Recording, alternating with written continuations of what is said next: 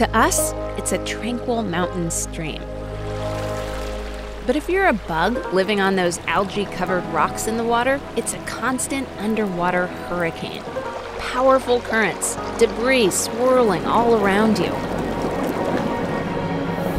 How do you survive?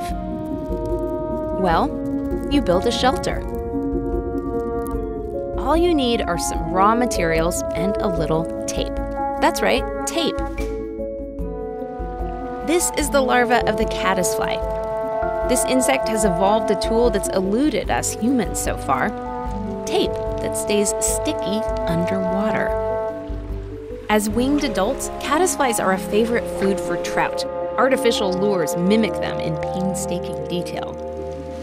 But they spend most of their lives as larvae in shallow, turbulent water, which is rich in the oxygen they need.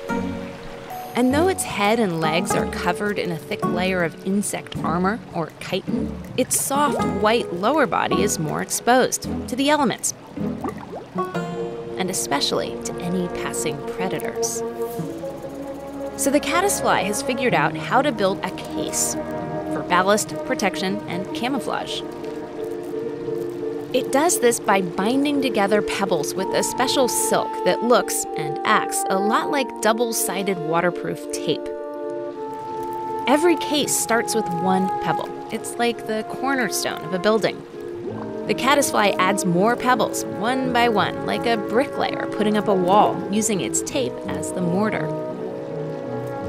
When he brushes the surface with his mouth, that's his tape dispenser working. It's in a gland under his chin. He's sealing the pebble down.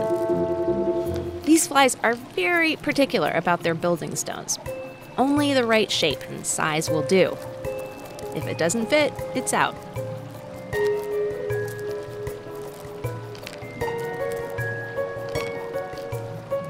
When he finds a match, he fits it into place.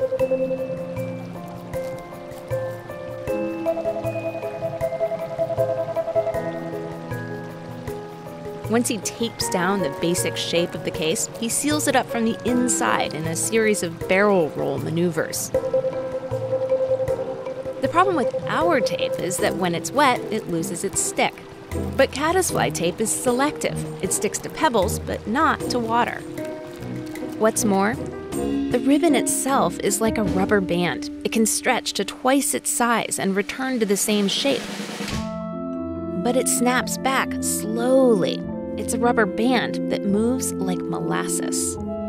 So the case is resilient, no quick movements. That's a lot safer for the vulnerable larva living inside.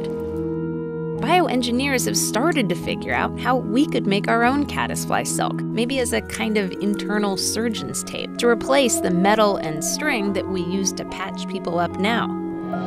The magical underwater tape of the caddisfly. Another example of how evolution finds radical solutions to everyday problems, like how to survive in a hurricane. Hi, it's Amy.